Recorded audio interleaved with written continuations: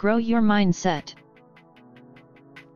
Outstanding steps from Carol S. DWECK to grow your mindset. How to grow your mindset in business. Are you in a fixed mindset or growth mindset workplace? Do you feel people are just judging you, or are they helping you develop? Maybe you could try making it a more growth mindset place, starting with yourself. Are there ways you could be less defensive about your mistakes? Could you profit more from the feedback you get? Are there ways you can create more learning experiences for yourself? How do you act toward others in your workplace? Are you a fixed mindset boss, focused on your power more than on your employees' well-being? Do you ever reaffirm your status by demeaning others? Do you ever try to hold back high-performing employees because they threaten you? Consider ways to help your employees develop on the job. Apprenticeships? Workshops? Coaching sessions? Think about how you can start seeing and treating your employees as your collaborators, as a team. Make a list of strategies and try them out. Do this even if you already think of yourself as a growth mindset boss. Well-placed support and growth promoting feedback never hurt. If you run a company, look at it from a mindset perspective.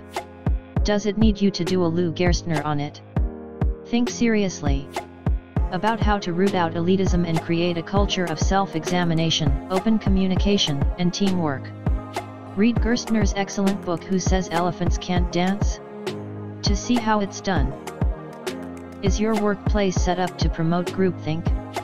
If so, the whole decision-making process is in trouble. Create ways to foster alternative views and constructive criticism. Assign people to play the devil's advocate, taking opposing viewpoints so you can see the holes in your position. Get people to wage debates that argue different sides of the issue. Have an anonymous suggestion box that employees must contribute to as part of the decision-making process. Remember, people can be independent thinkers and team players at the same time. Help them fill both roles.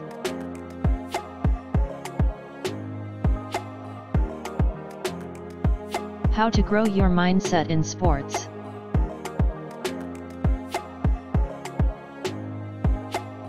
Are there sports you always assumed you were bad at? Well, maybe you are, but then maybe you aren't. It's not something you can know until you've put in a lot of effort. Some of the world's best athletes didn't start out being that hot. If you have a passion for a sport, put in the effort and see. Sometimes being exceptionally endowed is a curse. These athletes may stay in a fixed mindset and not cope well with adversity. Is there a sport that came easily to you until you hit a wall? Try on the growth mindset and go for it again. Character is an important concept in the sports world, and it comes out of a growth mindset. Think about times you've needed to reach deep down inside in difficult sports matches. Think about the growth mindset champions from this chapter and how they do it. What could you do next time to make sure you're in a growth mindset in the pinch?